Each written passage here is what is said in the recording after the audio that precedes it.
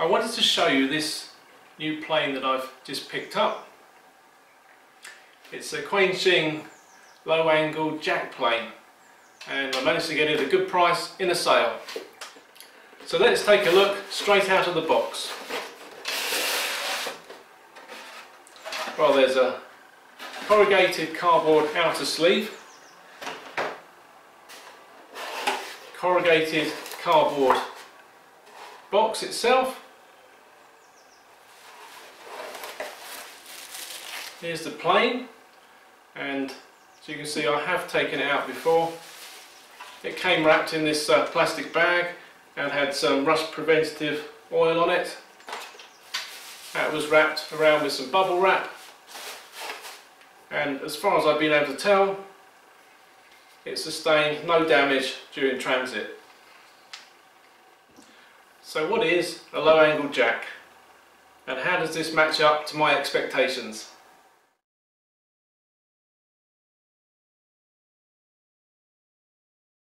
This is the Quangsheng No.62 low angle jack plane. In many respects it's a low angle version of a No. 5 bench plane. But obviously there are some differences. The frog is part of the casting. It's at a much lower angle. I think this is 12.5 degrees.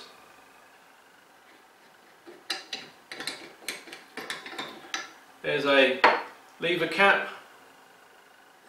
Then we have a single blade, no chip breaker on here, and it's put in the plane bevel up.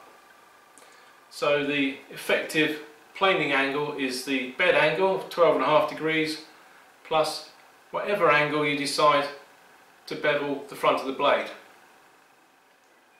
The bed that the iron rests on has been milled, and as opposed to the bench planes, getting a milling machine or milling bit down to that bed is a lot easier. These wings are much lower, and we're only trying to create one flat surface. We're not trying to create a pair of mating surfaces for a frog and then a flat surface on the frog itself. So I'm hopeful that that's quite flat. The adjustment mechanism has both depth and lateral adjustment on it, working very much like a Norris adjuster. And a lovely feature on these planes is that by unscrewing the front knob a bit, we can adjust the position of the front of the sole, opening or closing the mouth up.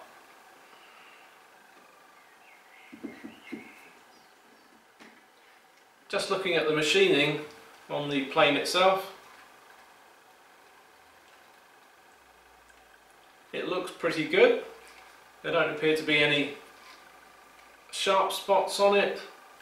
The movable toe on the sole seems to be machined well against the rest of the sole, all nice and flat.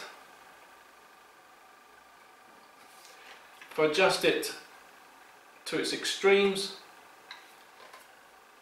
still nice and flat, fully adjusted forwards, fully adjusted backwards, again nice and flat. The handles have a nice feel to them, again nothing sharp on there. They feel quite sturdy, and all the brass screws that are used on there have got a reasonably good finish on them. The lever cap is a casting. It looks quite nice, well finished on the top. I suspect that the face that touches the iron, it looks a bit rough, so I'm just going to check that with my straight edge on the blade of my tri-square, and that doesn't mate all that well, so I suspect it could do with a little bit of work. Against the iron itself, I can feel a little bit of rock there, so I think I'm going to need to do a little bit of work on it to get the best performance out of it. But this is an out of the packet review, so I'm not going to do anything to the blade, no honing, just straight back in. The low angle jack is quite well praised for being able to tackle difficult timbers, but I personally feel that's probably more to do with the fact that you can quickly change out the blade for one that's got a much steeper bevel on it, giving you a much higher effective planing angle. Probably straight out of the box it's not going to be any better than a standard 45-degree bench plane, but we'll give it a go and see how we get on. This is quite a difficult piece of timber. It's softwood, spruce I believe, with quite wild grain, so that should be quite interesting.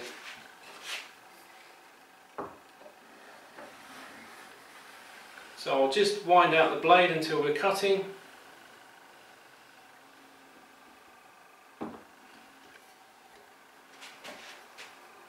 Actually, that's quite annoying, and I should point this out right away. I can't reach, and I've got reasonably long fingers, I can't reach the depth adjuster whilst my hand is round the handle. I can with one finger, but that's not having any effect on it. I need to get there with a finger and a thumb, even though the lever cap's quite loose. So that's quite a pain. Of course, ordinarily I'd be setting up using a little shim.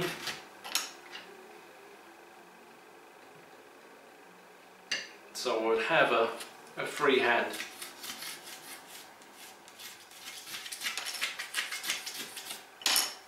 That's a reasonable shaving.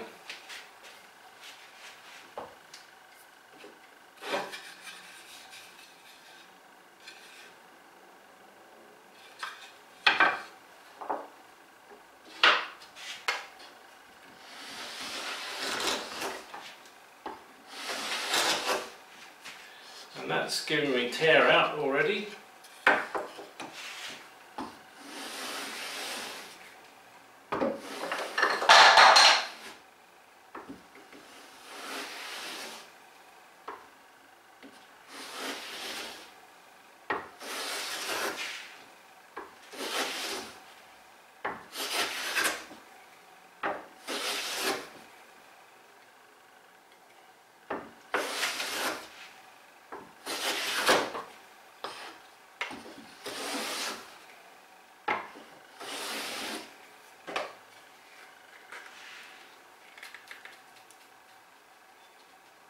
So far, not that great.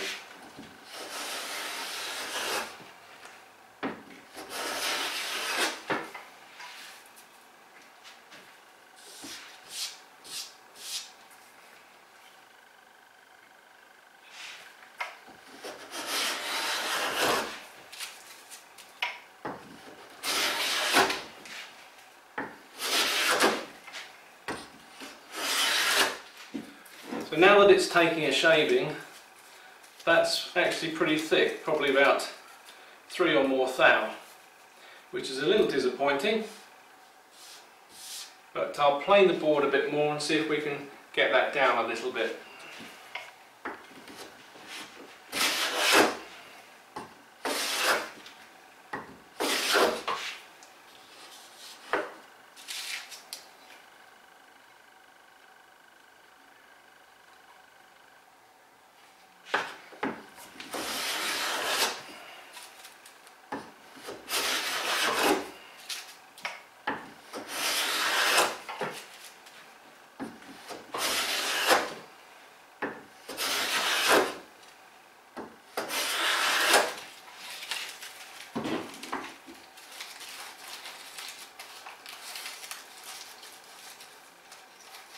That's perhaps a little bit better, but still probably twice as thick as I'd like to be able to get from this plane.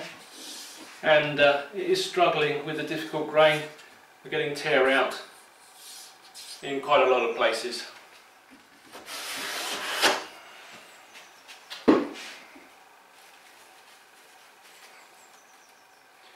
So I think I can probably get no further than just a little over 2 thou. I'll measure those up and include those results at the end of the video, because obviously just doing it from touch alone is a little bit inaccurate. but definitely producing quite a lot of dust.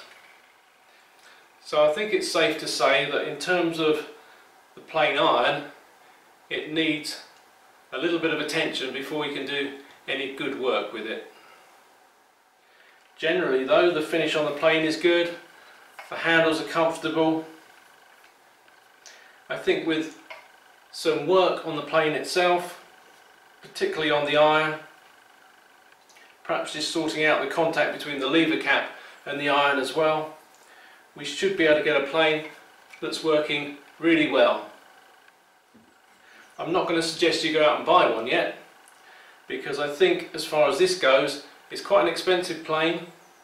Although it's mid-range, it's still quite expensive, and unless I can get it to perform better than it does at the moment, it would not be on my recommended list. I'd really like to compare the out-of-the-box performance of this plane with ones from Veritas and Lie-Nielsen.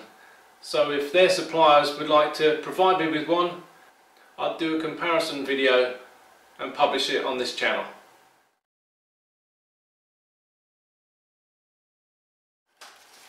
So let's take a look at the thickness of the shaving I'm able to produce straight out of the box. And that's 0.1 millimeter.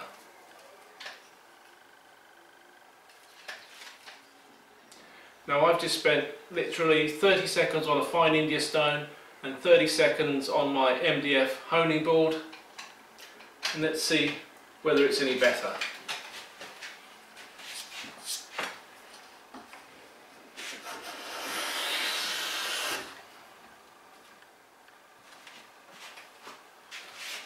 Well, I think that speaks for itself.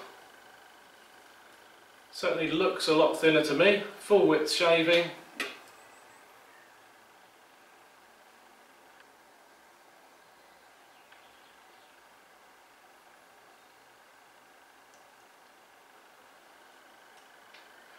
And that's less than 0.05 of a millimetre. So just 1 minute's work on this plane has turned it from something pretty average into very good actually, and I should suspect that's as good as a Lie-Nielsen or a Veritas out of the box. So there's a real challenge to them. You send me one off your production line and I'll compare it with this. Whether it's worth paying twice as much to save yourself a minute's work, who knows? The Quangsheng No.62 low angle jack plane.